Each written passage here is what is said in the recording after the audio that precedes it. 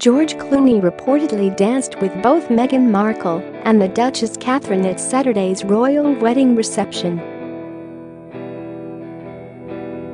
The 57-year-old Hollywood superstar enjoyed some time on the dance floor with the two royal brides in the star-studded bash held in Windsor's Frogmore house, but was snubbed by the Duchess of York Sarah Ferguson, according to the Mirror. George and his wife Amal, 40, were among a slew of celebrity guests invited to see Meghan and Prince Harry tie the knot on Saturday, alongside actor Tom Hardy, TV legend Oprah Winfrey and David and Victoria Beckham. As the evening reception got into full swing, George reportedly enjoyed a dance with the now Duchess of Sussex before taking to the floor with Duchess of Cambridge Catherine. But when the actor reportedly approached Fergie for a twirl, she declined to the amusement of other guests. MailOnline has contacted a representative for George Clooney for more information. The evening proved to be a lavish affair after millions round the world saw Harry and Meghan exchange their vows. With a star-studded congregation among the 800 guests taking their seats in St. George's Chapel.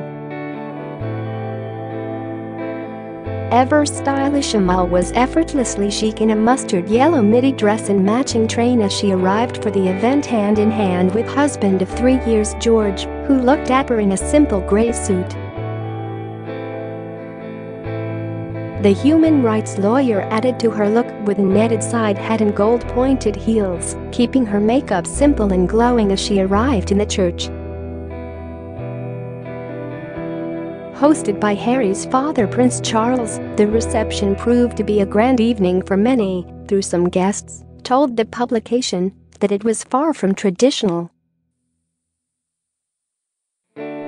Later on in the evening, Harry's favorite house tracks curated by DJ Sam Totolee, who also performed at Pippa Middleton's wedding, and a Drinks of the World-themed bar, and their first dance was said to have been Whitney Houston's I Wanna Dance with Somebody, giving a further nod to Meghan's American heritage. Also on the menu were candyfloss and dirty burgers as midnight snacks, while one source reported a cocktail featuring ginger and rum was on the menu as a cheeky nod to Harry's red hair, named When Harry Met Meghan. The sit-down dinner was organic, sourced at the request of Prince Charles, and the light bite canapes were themed spring meets summer. The meal, paid for by the Prince of Wales, ran from 7:30 p.m. to around 10 p.m. There were said to have been naughty speeches from William, and a joint effort from Tom Skippy and Scoop and Tom Van Straubenzee, while Harry reportedly ended his emotional speech by gushing, "You are the people that make me in my Harry life," which, as you know, is the backbone to Prince Harry. Meghan is also thought to have thanked the royal family for welcoming her into the firm, ending her own unexpected speech with, "I have found my prince."